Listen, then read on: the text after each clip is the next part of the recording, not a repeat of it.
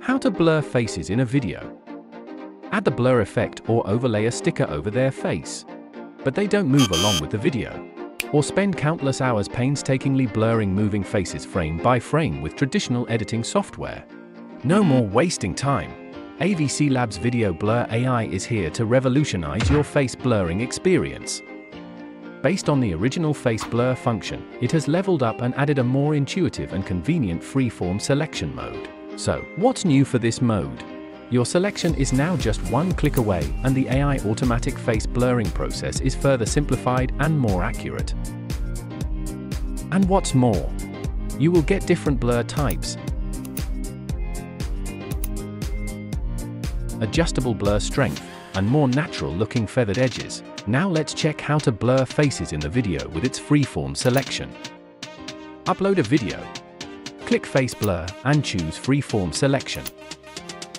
Select faces you want to blur. Adjust its types, strength, and size. Then preview the effect.